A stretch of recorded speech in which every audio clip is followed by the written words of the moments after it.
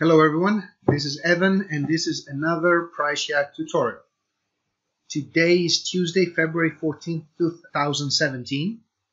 By the way, happy Valentine's Day to everyone.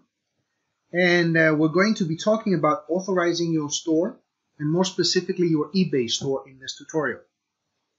PriceYak supports three kinds of stores: eBay store, Shopify store, and Amazon store. As far as eBay is concerned, you can support eBay US, UK, and Canada for the time being.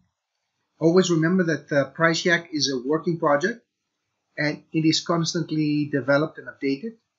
So make sure you watch the latest version of the video and check on their site for the latest updates at www.priceyak.com. Now, before I show you how to authorize your store, let me explain briefly what authorization is.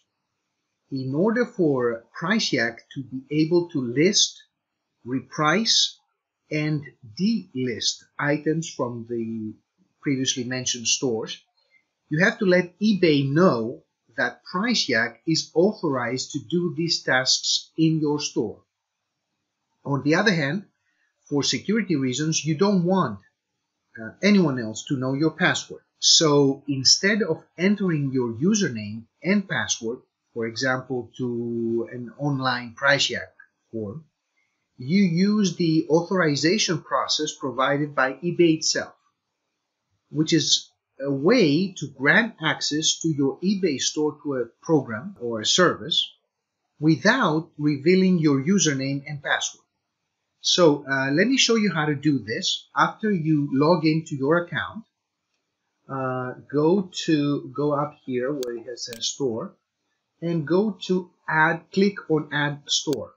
Then go here on the drop down menu and choose which store you would like to give access to, for example eBay US, and then click on continue.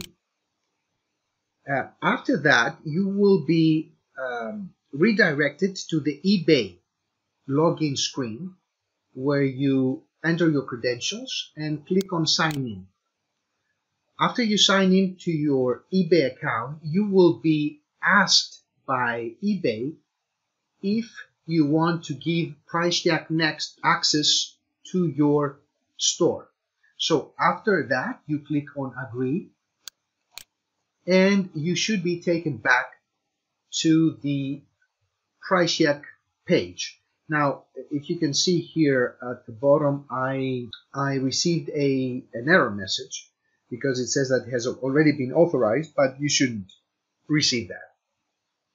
So let me click on that. All right. If you decide for any reason to stop using PriceYak, you can always retract this authorization. I will show you how to do that in another tutorial. One last thing to remember is that PriceYak supports many stores with one account. You can authorize multiple different stores, each one with its own settings. For example, you can have two eBay US stores, one UK store, and one Canada store within the same PriceYak account. And not only that, but the pricing bracket that you're going to be charged every month is calculated by the sum of all the listings in all your stores within the same PriceYak account. So for more details on pricing and billing, please check the relevant video with that title.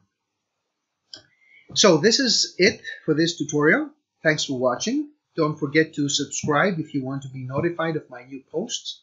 I will see you in the next video. Until then, have a great day and lots of profitable sales.